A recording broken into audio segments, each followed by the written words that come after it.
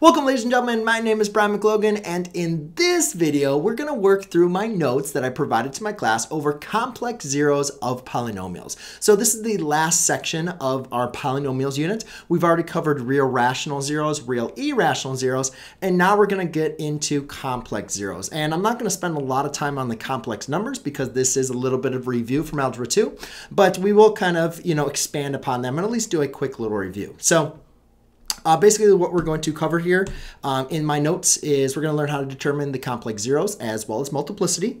We're going to learn how to find the remaining zeros when given zeros or factors. And we're going to have some new theorems, the rational zero test, Descartes' rule of signs, the fundamental theorem of algebra. So some important things that are going on that we have not discussed before.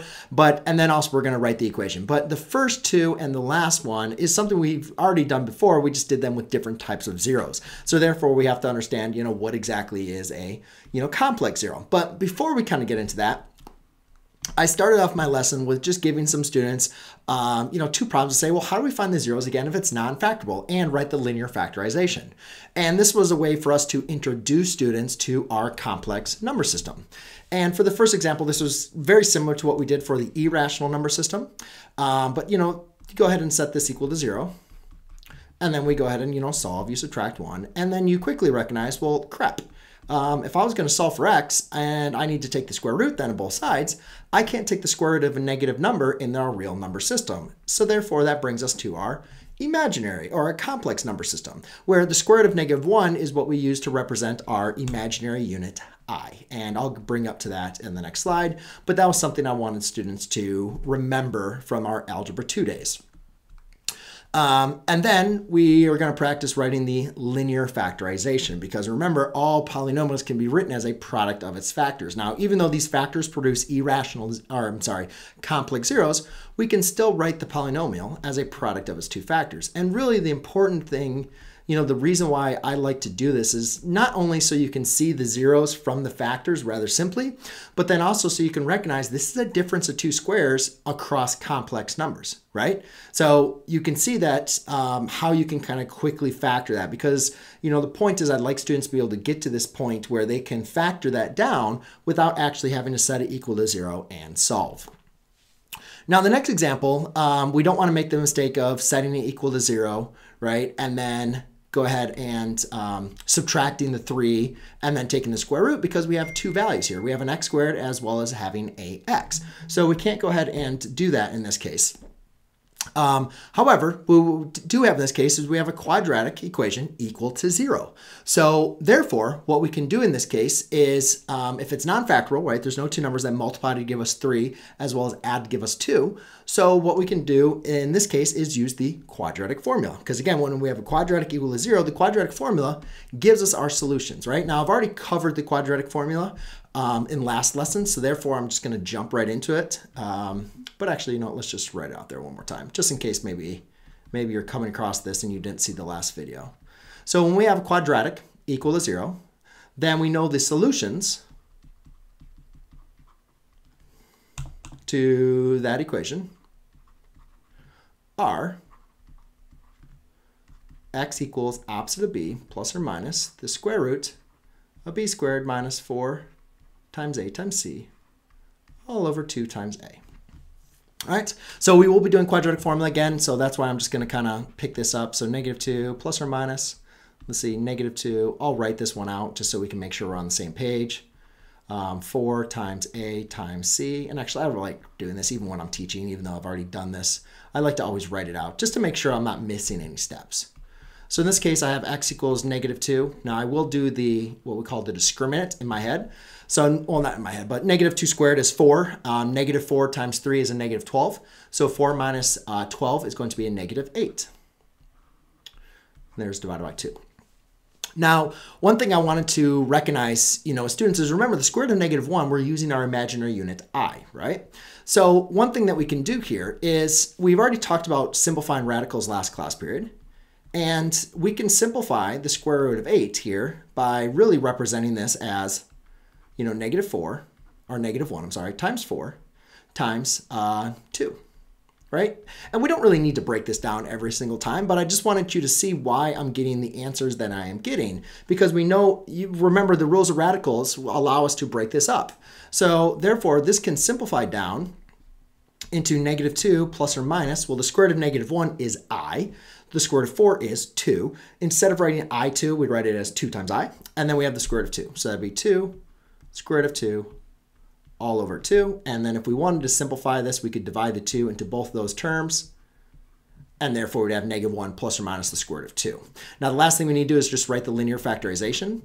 And a lot of students don't like this, so I'm just going to write this out one more time because I know it gets a little confusing and it's really important. I'm sorry, I forgot to write the 2. There's still an I there, isn't there? Just because I know students don't like solving it in this case. So remember, these are set equal to x. So x, is equal to, let's say, -1 plus I square root of 2. So again, if you add this over, you add the 1 to the other side, and then you subtract the square root of 2, you have x plus 1 minus I square root of 2 is equal to 0, right? So that is the 0, and then this is the factor. So therefore, I can write this in factored form as x plus 1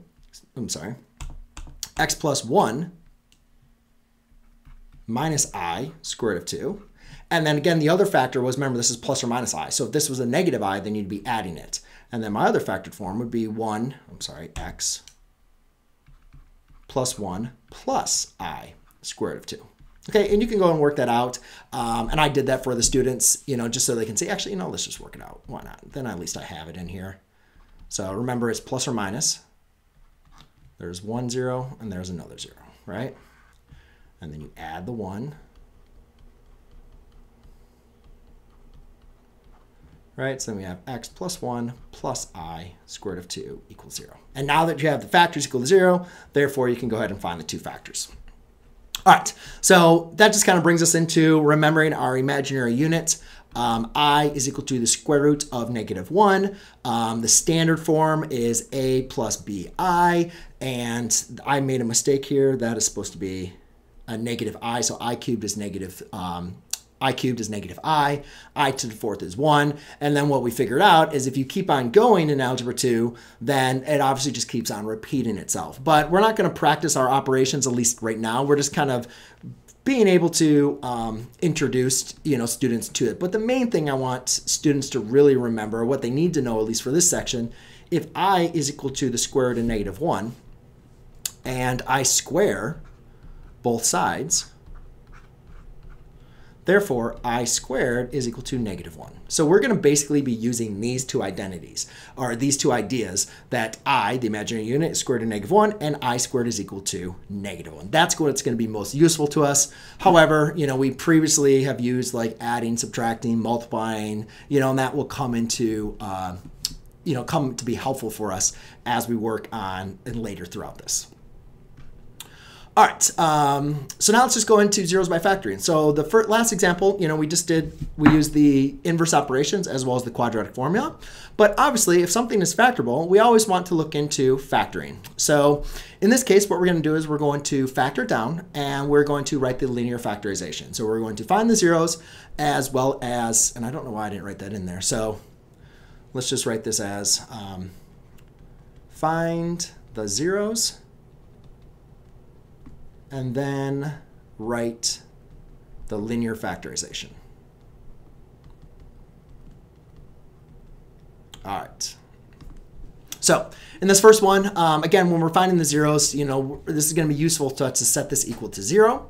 And I really don't like things when they're not in standard form. So I'm going to set this in standard form, and I'm going to subtract out the negative. And the reason why I'm doing that is because you can see that this is now a difference of 2 squares. But be careful, it's a difference of 2 squares raised to the 4th power, right? So it's not going to be x minus 1, x plus 1.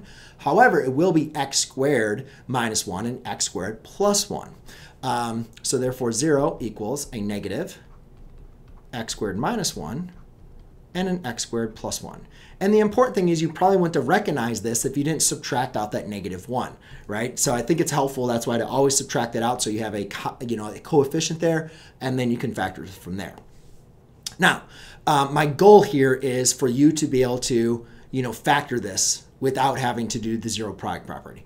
However, some students still need to kind of go back and set them equal to 0, which is fine. X squared minus 1 equals 0.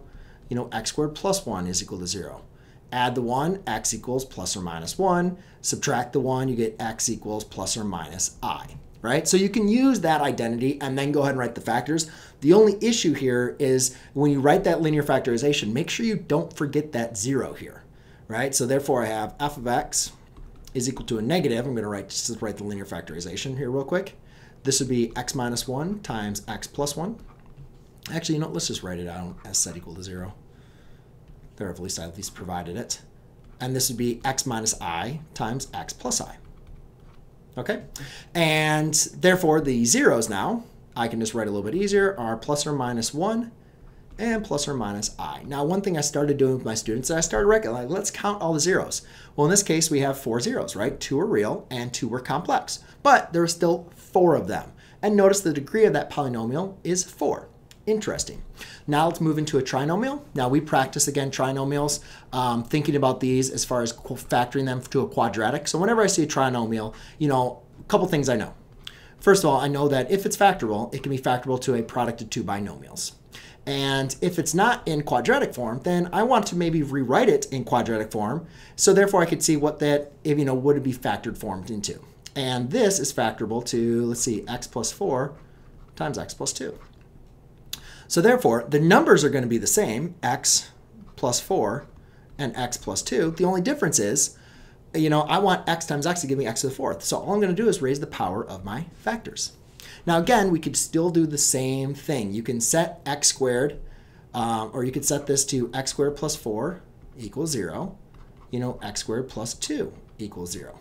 Now this one's going to give you a little bit different here. Here we'd have x equals plus or minus 2i. And here you'd have x is equal to plus or minus I square root of 2 when you go ahead and solve. Because you're subtracting 2, then you're taking the square root. So therefore, you're going to have some i's here. Now, I prefer just to kind of factor this down. And you'd have x minus 2i times x plus 2i times x minus I square root of 2. And times x plus I.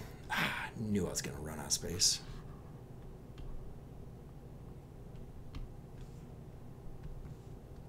I square root of 2. Okay, and then either way, so that's the linear factorization. However, we already figured out the zeros from this case, and this one wasn't as bad. From there, there's the next 2 problems actually cause us an issue with the linear factorization.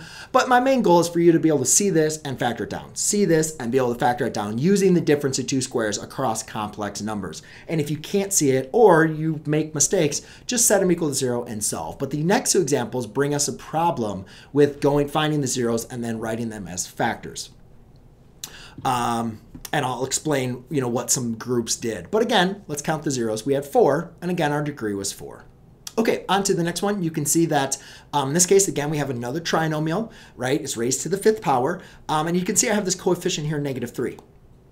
So what I'm going to do is when I set this equal to 0, I'm going to factor out the -3 as well as rearrange it into standard form. So I'm actually going to factor out a -3x because you can see they all have an x here. And that's going to leave me with a x to the 4th. Let's see here. That's going to be a minus x squared, and that's going to be a -2. Okay, and again, I see that this factored form in terms of a quadratic here, that can be factored into -2 and 1. So if I go ahead and say -3x, and therefore that'd be x squared, or let's just factor it as a quadratic, that'd be -2 and x plus 1, right? And then I just raise the powers. Okay, and you can see if you were to multiply that, that works.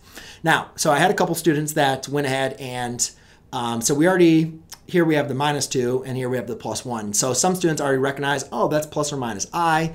In this case, if you set -3x equal to 0, you're just going to get x is equal to 0. But the main important problem that a lot of students did is if they set this equal to 0, well, the linear factorization is not just the zeros written as factors, right? You got to make sure that when you're doing the linear factorization that you still have this -3 here. So, negative 3 times x, this can be factored down, which my goal, if like what I'm basically doing is adding 2 to the other side and then taking the square root. So it's a positive 2. So therefore, that's going to be x minus the square root of 2 times x plus the square root of 2. And again, if you're not sure how I got those, set them equal to 0 and solve. Here, I'd have x minus I and then x plus I. Because if I put a 1 to the other side, it's going to be a negative. So therefore, you can see my linear factorization, and then my zeros are going to be 0. And let's see, plus or minus the square root of 2, and plus or minus I. Okay, and again, a lot of, one of those big mistakes students will make is they'll add like negative 3 as a 0. But again, like you got to think about this. We have 2 complex zeros. We have 2 irrational zeros. Jeez. And we have 1 rational 0, 0, right? But again, that adds up to 5. If negative 3 is a 0, then we'd have 6 zeros, right? And it doesn't make sense, like think of like a quadratic. A quadratic has a maximum number of 2 x-intercepts, right? It wouldn't make sense for a quadratic to have 3 x-intercepts. So, that's why we start following this rule, like the number of zeros is going to be equal to that degree, always under complex and real zeros. But just remember that negative 3, that provides a reflection and a vertical stretch. That does not give us, that does not provide a 0. That's not written in factored form like the x or all the rest of those. So just be careful with that. Now the next one, I'll kind of maybe show what students will do. So this is the preferred method, but now let's kind of look at a different way that students might have done it where they would have gotten it wrong.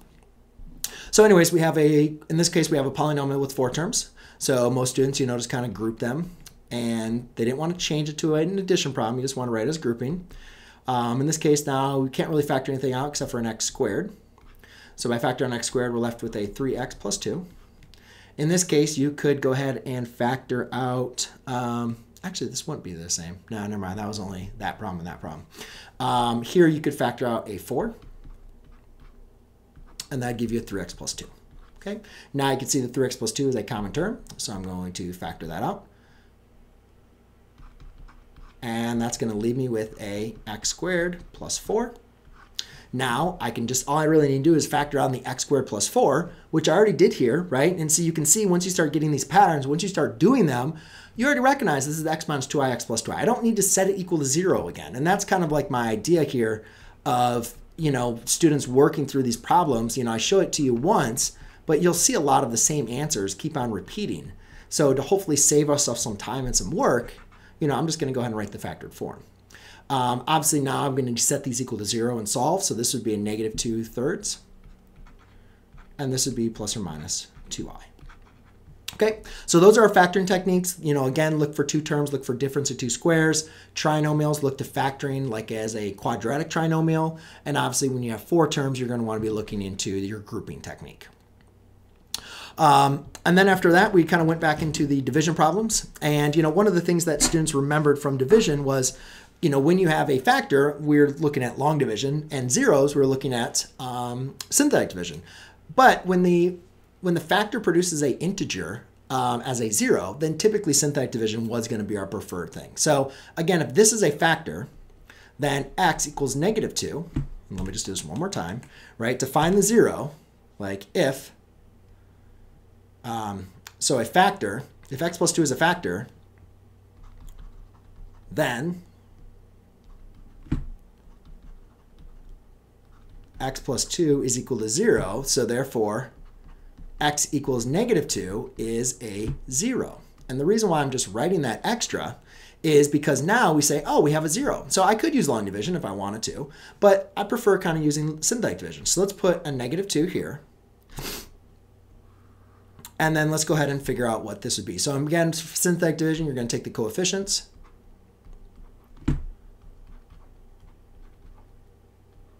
Okay, bring down the 1. 1 times negative 2 is negative 2. That becomes negative 4. Remember, you add vertically, multiplying the diagonal. Negative 4 times 2 is going to be a positive 8.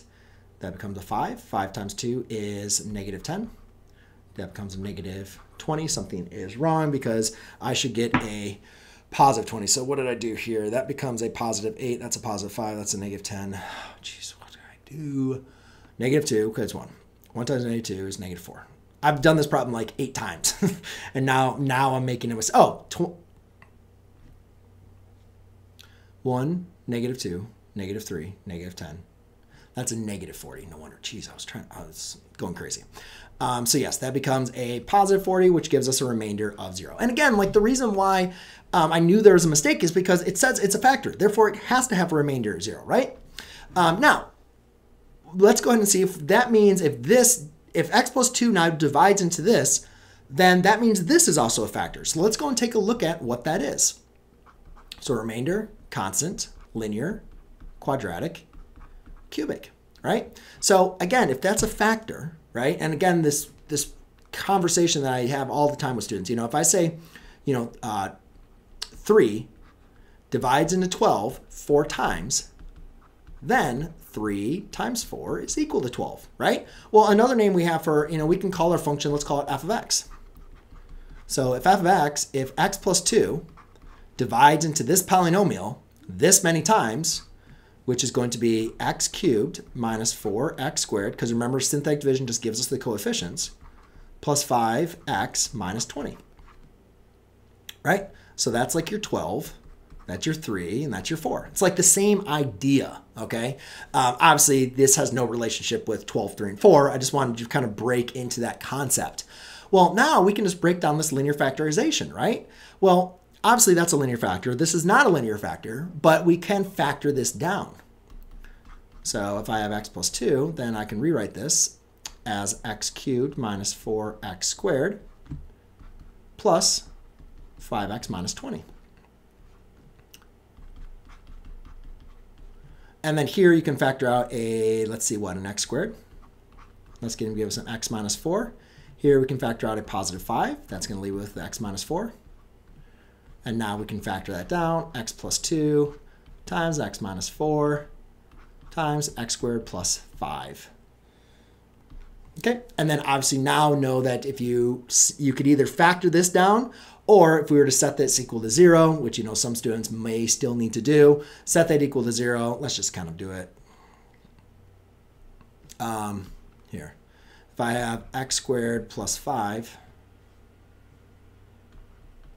equal to 0, so that means x squared is equal to negative 5, square root, x equals plus or minus I square root of 5. Okay, so therefore the factored form here is x plus 2 times x minus 4 times x, did I write I'll just practice it, plus I square root of 5 and x minus I square root of 5. Now I don't think I said to write the linear factorization form, but I think it's important just to at least see it. So now we can just kind of go from negative 2, 4, plus or minus I square root of 5. So therefore, I'm not going to do the linear factorization for all of them, but hopefully you can kind of see how we got to those answers. All right, so for the next one, this is being changed to a negative 1.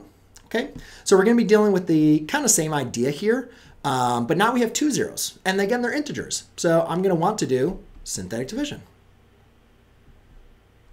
So let's go ahead and pick one. It doesn't matter which one you choose.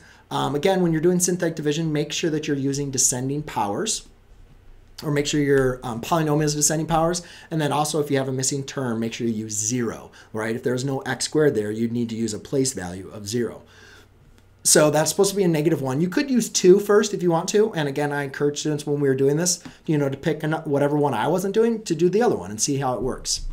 But again, when we do synthetic division, we better get a remainder 0, right? Because it's saying these are zeros. So I bring down my 1. 1 times negative 1 is negative 1. Negative 4. 4, 6, negative 6, negative 4, positive 4, 0. Perfect. All right, so now let's go ahead and write that out. I thought that was a different one. Maybe I did 2 last time. That's probably why. So I have a remainder, constant, linear, quadratic, and cubic. Now the last time we could factor this, right? But as I go ahead and write this out, I see that this is non-factorable. I can't further factor that down. However, since I have another 0, what I can do is I can apply synthetic division again. So now I'm just going to take the other 0 and I'm going to break it down. Now, one of the key questions students say is, why are you not using the 1, negative 3, 2, 2, and negative 4 again? And, the question is, if you think about it with real numbers, it kind of makes sense why we're not doing that. So if I said, what is the prime factorization of 12, right? Well, if I want to find the prime factors, all the, the foundation of 12, like what are all the prime numbers that multiply to give us 12? If I just divide 12 by 2, I'm going to get 6. If I divide 12 by 6, I'm just going to get 2. So if I'm just dividing these polynomials by only -1 and 2, I'm just going to get the other answer like that, and that's not going to further break it down. However, if I take 12 divided by 2, that gives me 6. And then I take 6 and I divide it by 3, another factor, right? That's going to now produce my linear or my prime factorization.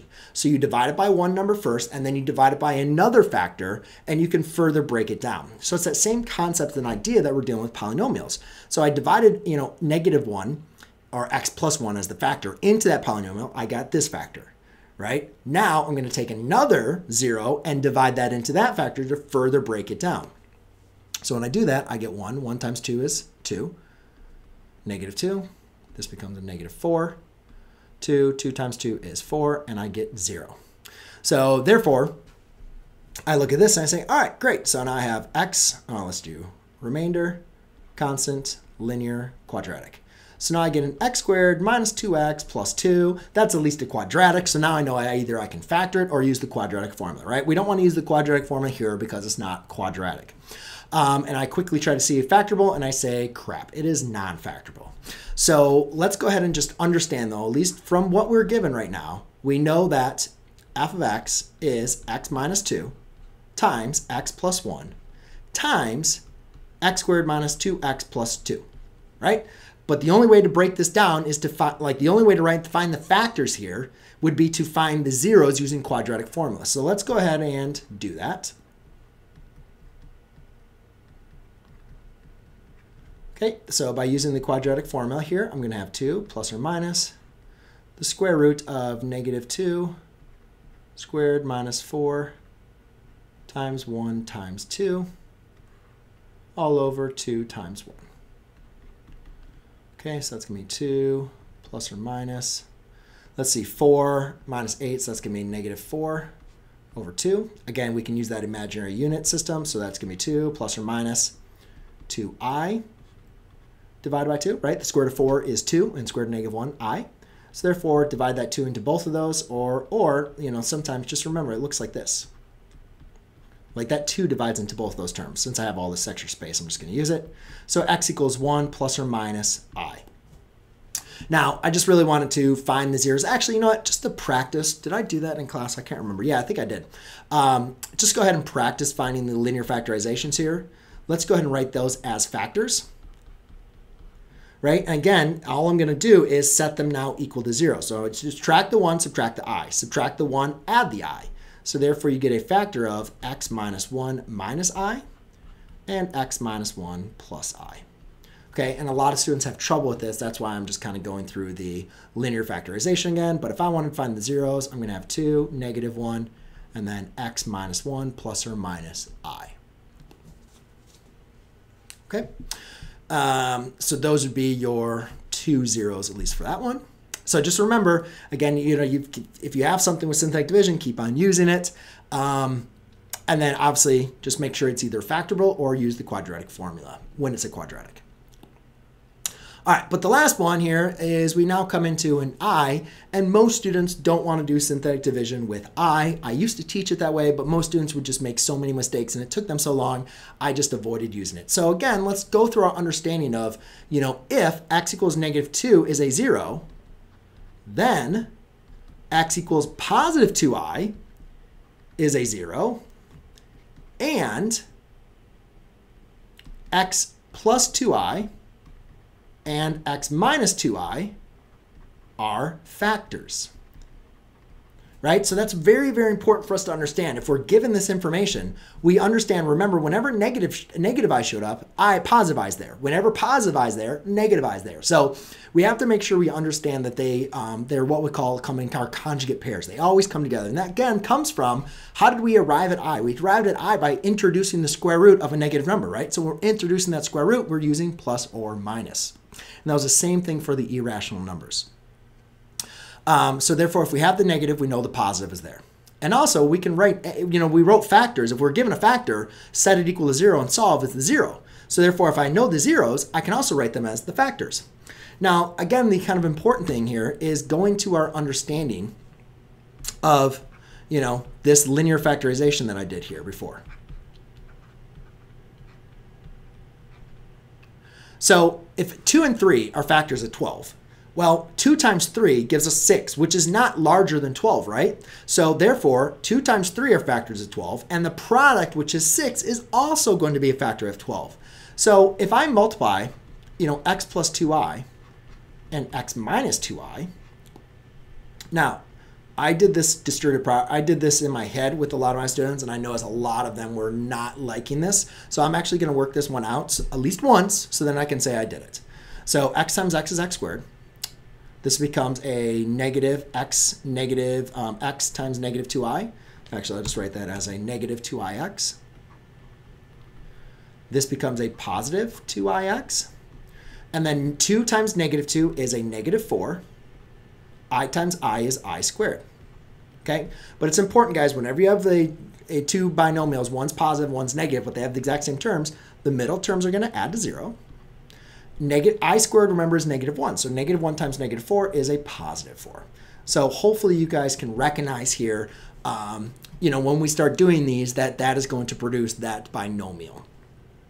So anyways, this factor times this factor gives me x squared. But again, remember, this needs to divide into something to the 4th power. So again, it's kind of the same thing. Can x squared divide into x to the 4th? Yes. So that means x squared plus 4 is also a factor.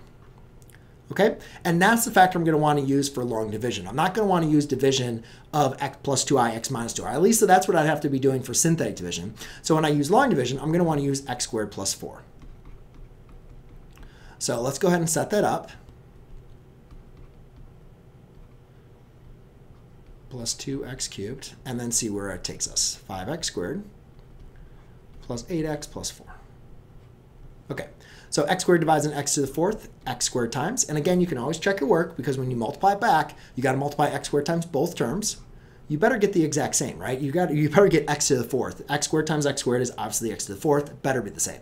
A lot of times people will say 2 or something. Well, 2 times x squared is not x to the 4th. They need to be exactly the same because you're going to subtract them. X squared times 4 is going to be a positive 4x squared. All right, so now we group. Subtract our rows. Obviously, there's nothing for me to subtract here from the 2x cubed, so I'm just going to bring it down. This becomes a positive x squared, and then I can just bring down the 8x and 4 for accounting reasons. X squared divides into 2x cubed here. That's going to be a positive 2x times. 2x times x squared is 2x cubed.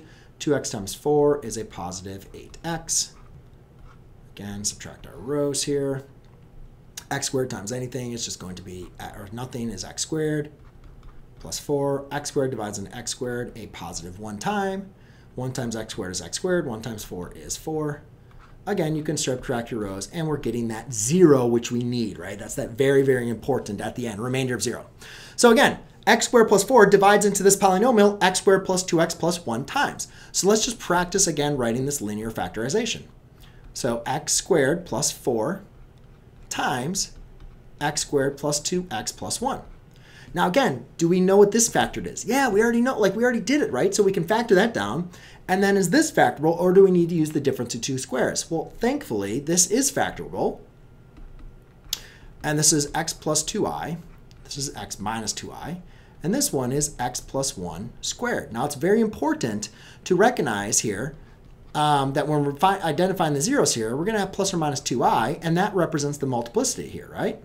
So therefore, we're going to have negative 1 with a multiplicity equal to 2. Now, this one kind of brings up a very important point here, because, so far we've always been talking about the number of zeros, complex or real, always adds up to 4, right? Always adds up to the degree of the polynomial.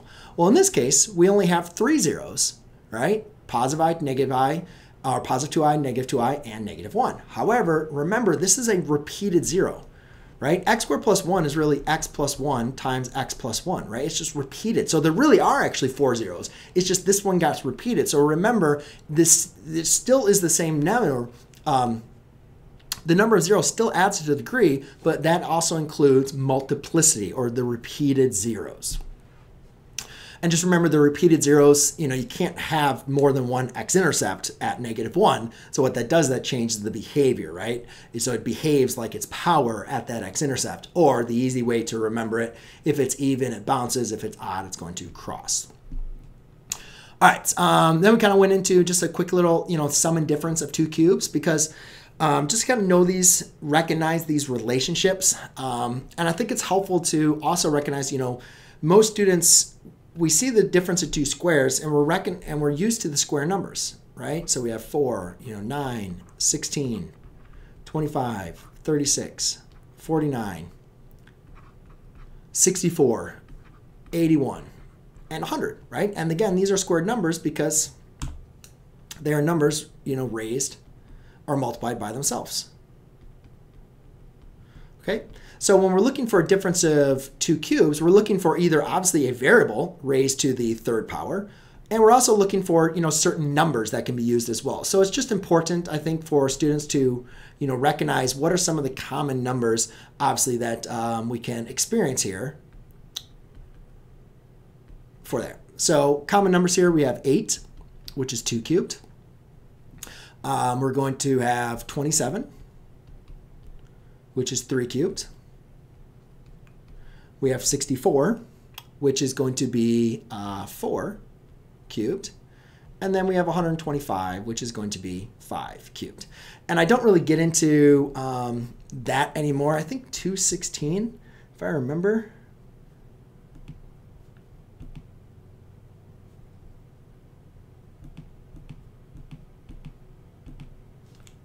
Yes. So I think 216 also works, but I don't really get to anything really higher than that. But again, if you see one of these numbers, just recognize you can write one of these numbers as a number raised to the third power. Now that's important because if you're following these, formulas, it's important. It's important to understand that we can use these, because here's the kind of trap that students get. So we go ahead and say, let's go ahead and find all of the zeros here. Find all the zeros. Now, if you're paying attention for this lesson, there has to be 3 zeros. But if you kind of go back to our first problem that we did, most students will say, well, why don't I just set this equal to 0? Subtract the 1 here. So I get x cubed equals -1. Take the cube root.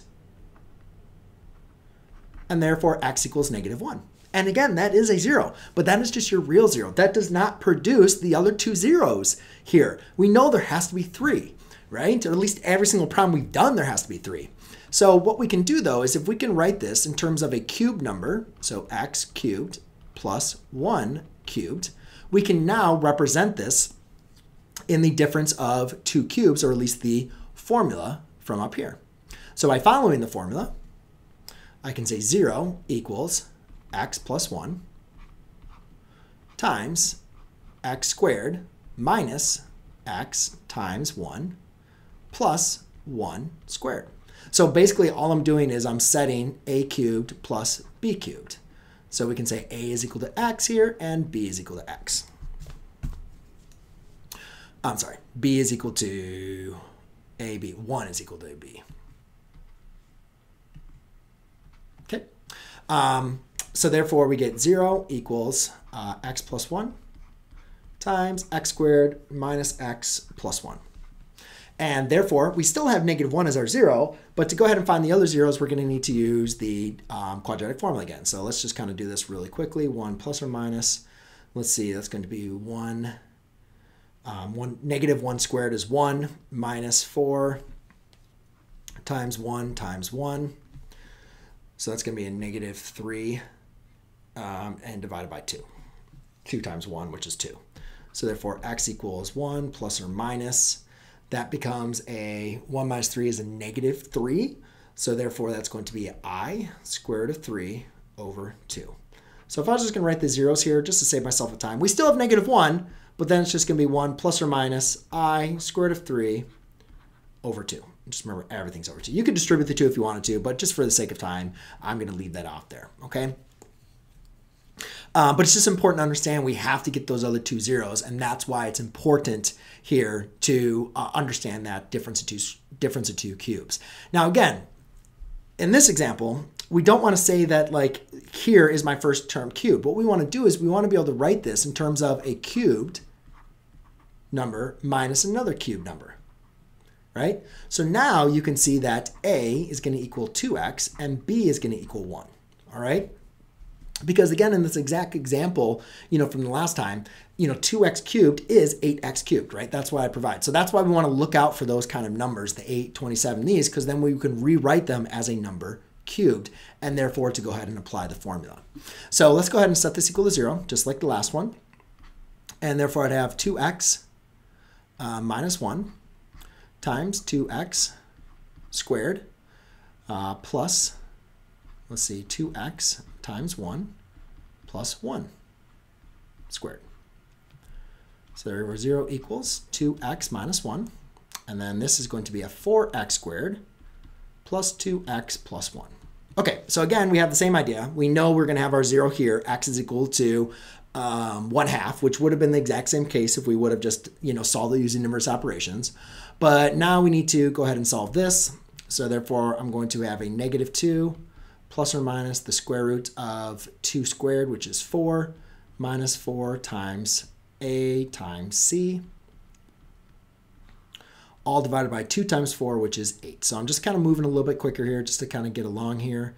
So we have negative 2 plus or minus, let's see here, that's going to be a negative 16. So 4 minus 16 is a negative 12 divided by 8.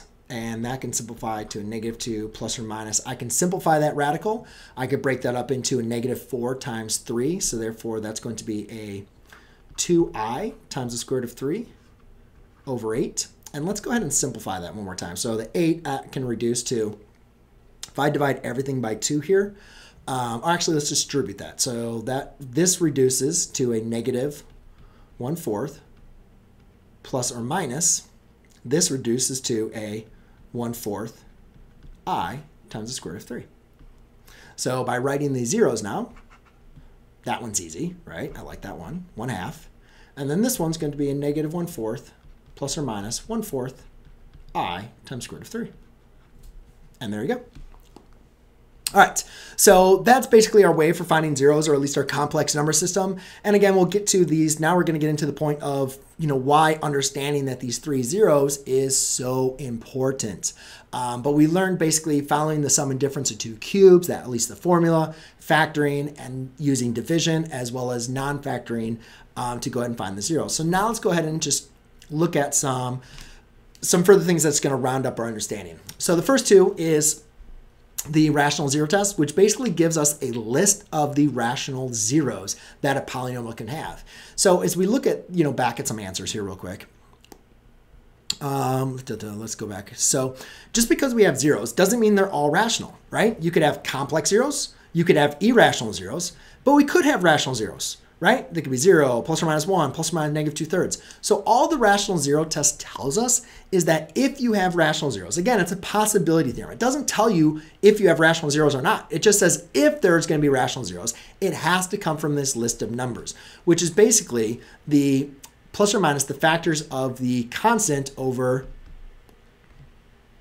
So the zeros have to come plus or minus the factors. And we use P over Q, but again, that's really going to be the factors of your constant, the last number, over your coefficient or your leading coefficient.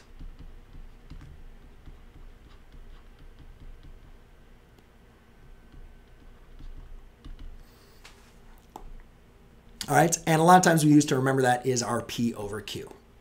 So that's what a lot of times I like to just kind of recognize for them. So in this case, we say that is our constant, and our leading coefficient here is 1. Now again, it's the list of all the possible answers. So let's just go ahead and do, plus or minus here, P over Q. And all you're simply going to do is, I usually like to write plus or minus and then outside parentheses, is just list the factors of 4. So the factors of 4 are 4, 2, and 1. And the factors of 1 are just 1. Now this one's rather easy because now we're just going to write this out. I'm going to write this one out though, just so you can kind of see what I'm doing. As plus or minus 4 over 1, comma, plus or minus 2 over 1, comma, plus or minus 1 over 1. And you can see by writing the plus or minus for every single one is kind of redundant. So that's why a lot of times we'll just write plus or minus, and then obviously we don't need to write these divided by 4. It's just going to be 4, 2, and 1. Right? We don't need to write them divided by 1. But for the other examples, you'll see how that can be helpful. So again, this doesn't really tell us anything else except that if we have a rational zero, then it has to be one of these numbers. And really the reason why this would be a beneficial test for us to use, it would be like if we were going to need, like if we didn't know what the zeros were, then obviously we could go ahead and test them, right? We could test them by using division, but you're not going to want to use division, you know, for this example for 3. Like 3 is not a potential zero because it's not on the rational zero test. That's why we would test like +1, -1, +2, -2, and use division or the remainder theorem with those zeros. So that's why the rational zero test can be helpful for us. All right, let's go ahead and do another one. So again, we have P and we have Q. So plus or minus, the factors of P are 3 and 1. The factors of Q here are 2 and 1. So this one's going to look like 3 over 2, 3 over 1. 1 over 2, and 1 over 1. So I can just simplify this again to 3 halves, 3, 1 half, and 1. And that is just a list of all possible zeros. Remember, it's always going to be plus or minus. And again, you know, this is helpful because I could say, like, is, you know, 2 a 0? Well, no, you don't even need to test it. It's not in the rational zero test, right? But also it's important that, you know, or again, you know, this has a power to the 4th power, right? So therefore we know that there's only going to be 4 zeros, right? So this doesn't tell us, you know, this is 8 zeros right there. Not all of those, or none of them could be zeros, right? So the rational zero test is just giving us a possibility. All right, now let's have some fun with some factors that have a little bit more. So there's my P, that's my Q. So the factors of 6 are 6, 3, 2, 1. Factors of Q are 4, 2, and 1.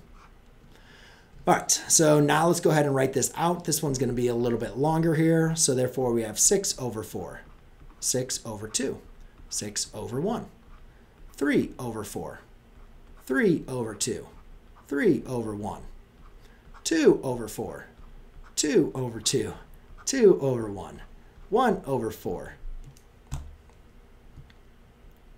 1 over 2, and 1 over 1. So you can see how obviously built, you know, this adds up a lot. Now again, we want to simplify this, right? And if we have redundant zeros, we don't need to write them twice.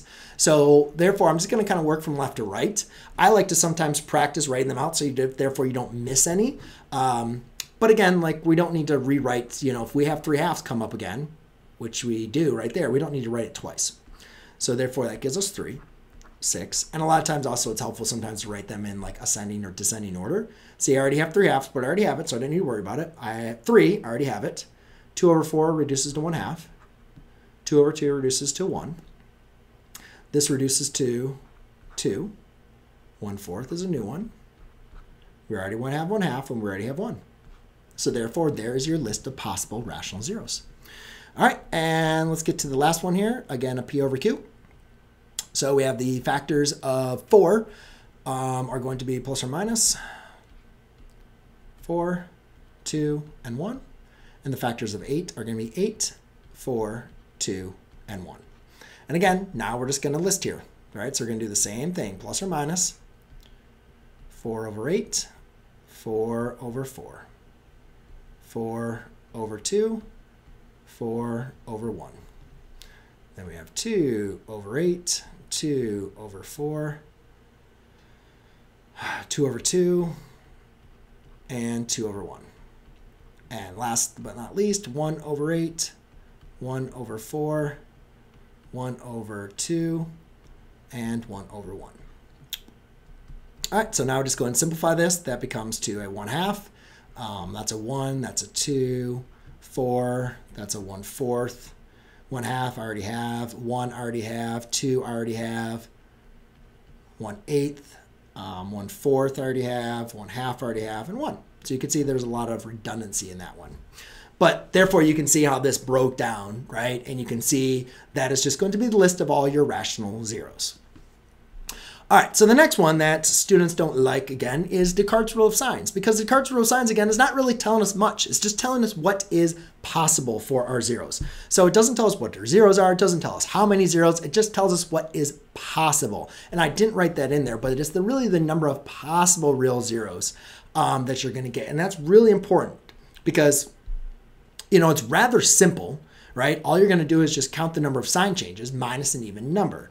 But one of the things that students have trouble with is, why are we subtracting an even number? Well, again, you can't subtract 1 or you can't subtract 3 because let's say if they're not real, let's say they're complex. Complex zeros always come in conjugate pairs, plus and minus I, right? So therefore, that's why they're always going to come in pairs of 2s. And that's why when you're subtracting, you're going to be subtracting 2.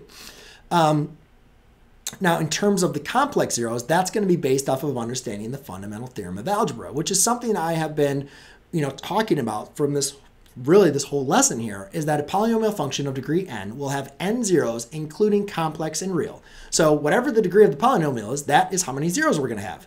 And just remember that some of those zeros may be repeated, right? That is what we call our multiplicity. But understanding the fundamental theorem of algebra is obviously not only important for this whole chapter, but it's also important for finding the number of complex zeros for Descartes' rule of signs, which we'll go ahead and explain. So the question really here is, you know, find the possible real negative, real positive, and complex zeros. So to do this, you know, to find the number of real positive, all we're going to do is count the number of sign changes.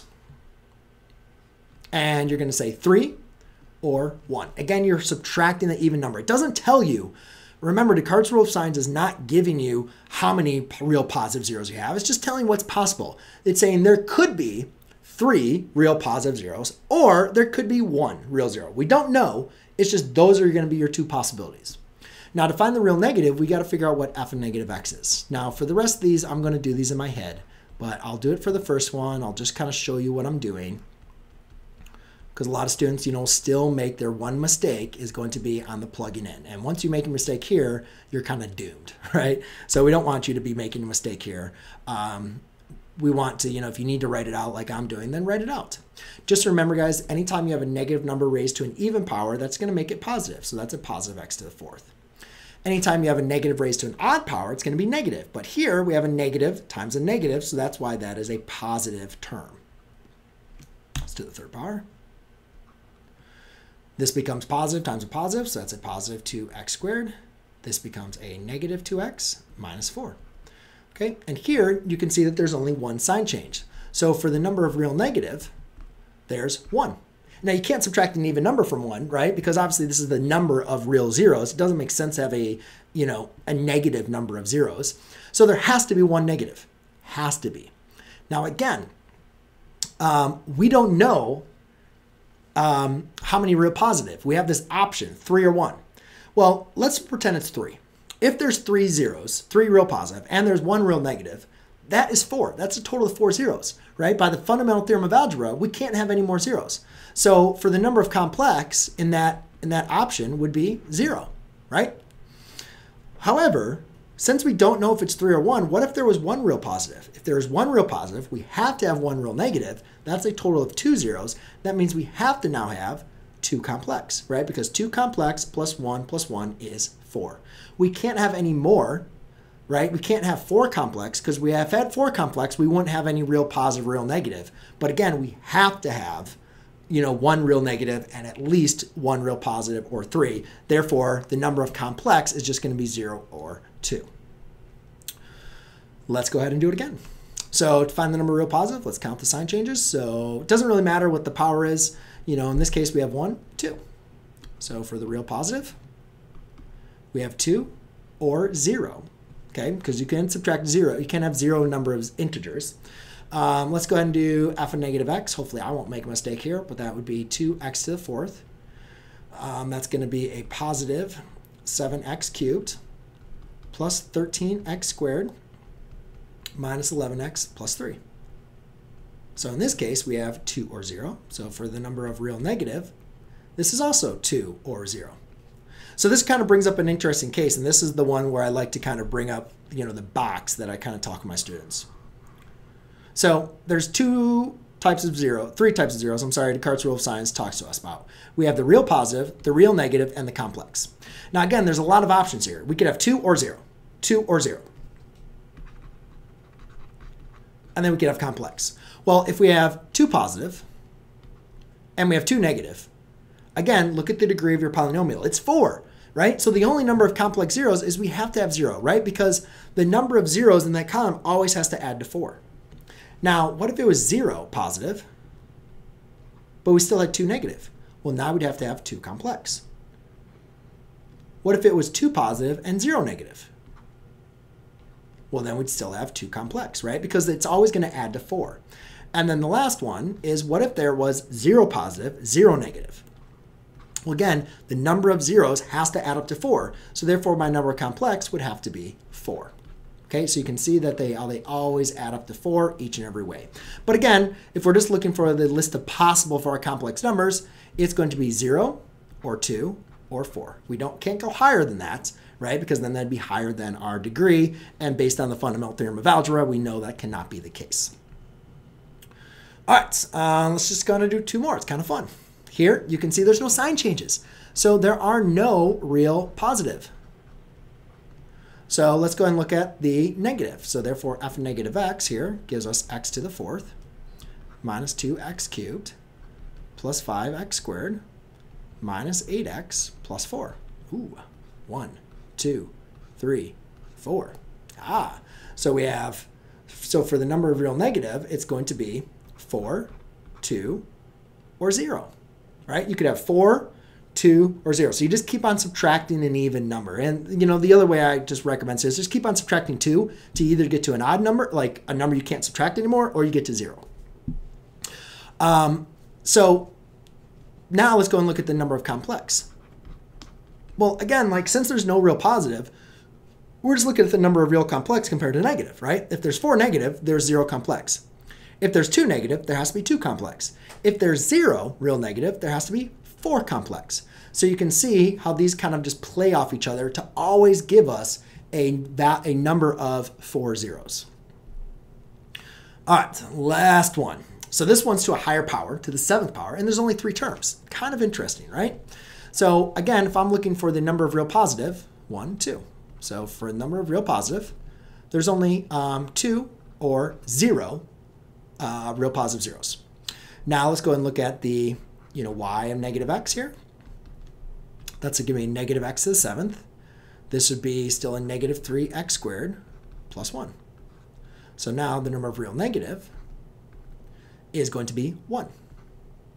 Okay, so it's either 2 or 0 and 1. Now this is interesting because if you had 2 real positive and 1 real negative, that still only gives us 3. We need to get to 7, right? So the number of complex, if we have 3 and I need to get to 7, then the number of complex has to be 4, right? I mean, there's no other option here. I need 4. Well, what if there wasn't 2 real positive? What if there was only 0? That means I'd have to have my 1 real negative, and therefore the number of complex would have to equal 6.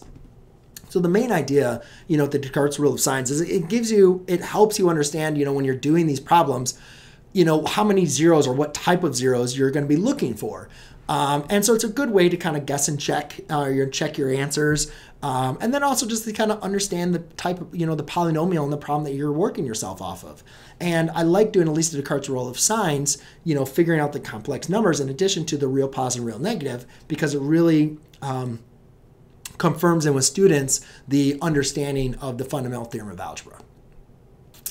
All right, so now on to the last 2 equations that we have here, which is basically just writing the equation given the zeros. So again, when doing this, this is something that we worked in with each and every one of our lessons. And all we simply need to do here is, again, just write our zeros equal to x. So x equal to 2 and x equal to I squared of 3. But remember, if I squared of 3 exists, then x equals negative I squared of 3 has to exist. Then I can just set these all equal to 0.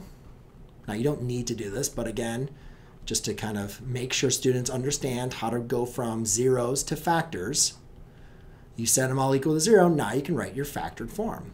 Now again, we have some multiplicity here.